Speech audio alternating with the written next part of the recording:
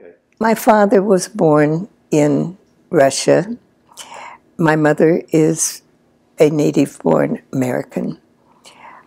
And my mother was a very heavy young woman, although very beautiful. And my father was a very small man. My mother was not a small woman. And they had met prior to World War I. And my father was quite taken with her. But they only knew each other peripherally. He went to war in World War I in order to obtain citizenship. He left Russia not to serve in the Tsar's army, and he came here and he served in the American Army. During the time that he was in service, he wrote to my mother. My mother wrote to him. We found their letters many years after they were gone, and it started out, "Dear friend Aaron," and it ended up, "Darling Aaron." When he came home in 1920, a love affair began. They married in 1921. I never saw two more ill-suited people. And consequently, they had two daughters. My father had been gassed in France, mustard gassed. And when he returned, he had postpartum, whatever you call it, and he began going to doctors and to the Veterans Administration, and they began filling him with pills. He never met a pill he didn't like. He never gave one up. And each one that they added, he added to his collection and took. So our childhood was spent with a man that would have, I can't term them fits, but it was very volatile. Did you and your sister become closer? Oh, yes. Oh, yes. We were best friends, sisters, and we protected one another. Did your mom talk to you guys at all about it? My mother was the most buttoned-up person. That generation was. Yes. If she had ever been able to say what was in her heart, I think she would have fallen apart. Yeah. She was a lovely person. Everyone thought that she was such a lady, and she was. I had one aunt who was, but she didn't live here. She lived first in Akron and then in California. But I was her favorite. And so she would send bits and pieces of things and notes to me and so forth. So Harriet and I did not have a very pleasant childhood. And as we got a little older, we made our own fun, so to speak. And then I had the opportunity. I started to school at 4.5. In those years, you started in January if you wanted. But my sister and I were only 20 months apart. So when I went to school, I was a year and a half behind her. Well, at elementary school, they allowed you to go to summer school and pick up that half year. So when I entered high school, I became just 1 year behind her. And then most of our friends were the same, and so everything was kind of intermingled, and we became closer yet. In fact, my sister dated my husband before I did. He didn't tell us that. I know he didn't. He left that for me. We had a cousin who lived in Sioux City, Iowa, and they all belonged to some Jewish group. I don't recall which one it was. I was too young. I was just 14. They were 15 and 16, and they went to Milwaukee, and Dave had a date with my sister, and that's how he met her.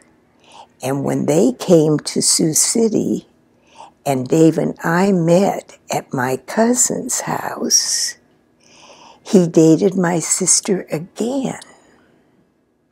And they got me a date, and Dave was with me on my first date. And he also gave me my first kiss. How did you take him away from your sister, and how was she with that? My sister had a boyfriend in Omaha. And when Dave wrote me a postcard from the Black Hills, where he and his boyfriends went on, and they had dropped one of the boys' sisters with us, and he wrote a postcard, and on the bottom it said, P.S., Gerry, wait for me. So Harriet said, oh, that's great. I'll go back. I want to go back and have a date with Bob. I have a date with Bob on the weekend. I called my father and asked if I could stay a little longer. Because every summer we spent 2 weeks with my cousin in Sioux City, Iowa. And he said, yeah, I could stay, because I took the bus back. It didn't make any difference. And I waited for him. And when he came back, he kissed me on their porch. And he scared me, and I ran in the house, and us 3 girls were all sharing the same bed, and I dived in the bed, and I missed the bed, and I hit the floor. And I woke the house, and everybody came running to see what was wrong. So that's how I really came to write him every day. So now, did your sister wind up with Bob? No, she didn't. But she was okay that you wound up with Dave? She was delighted. She always adored him. She called him her brother. Right. We were extremely close. Yeah. Now, you guys were married, and he was in the service. Was there a fear that you had going that he might have to go overseas? What were your thoughts? I was 19 years old, and I didn't worry about it. I was so thrilled to be married, to be out of my house, to be with the man that I really fantasized about and loved. 5 years of writing letters every single day and getting them fairly often in return. I felt that I knew him. Yeah. And to this day, I love the man. Oh, I wanted to leave Milwaukee.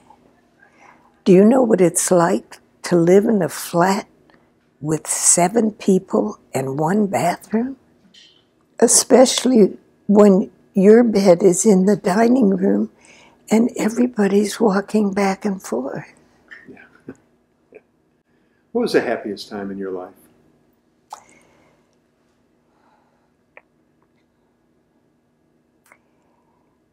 Probably the happiest time of my life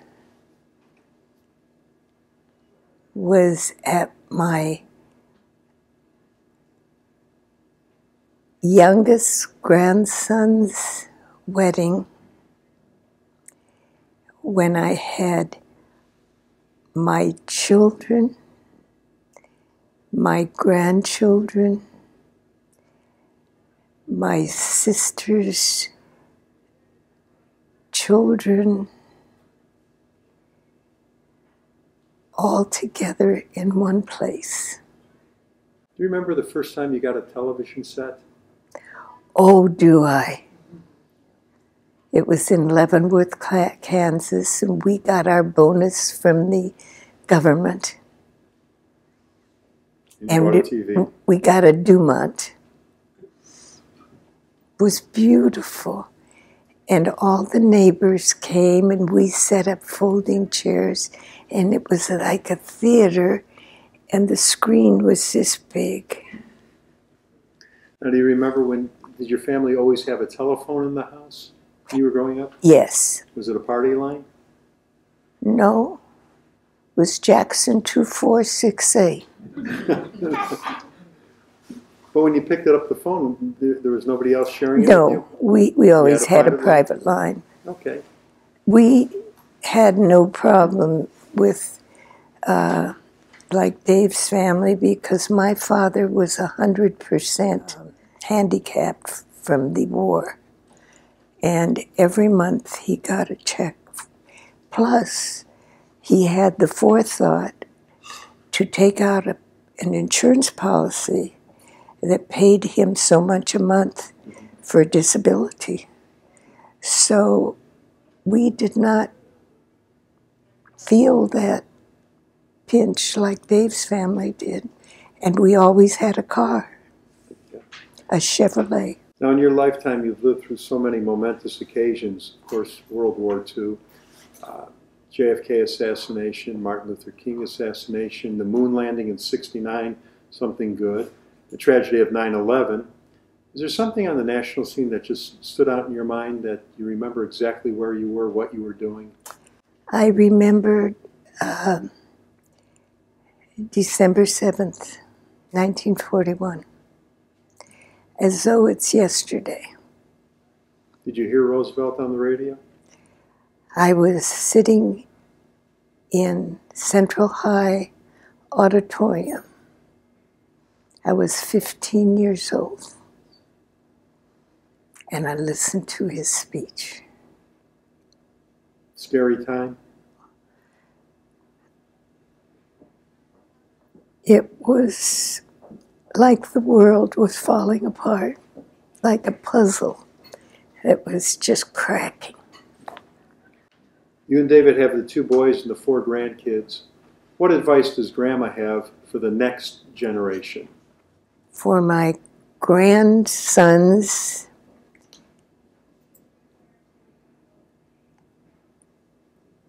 I would say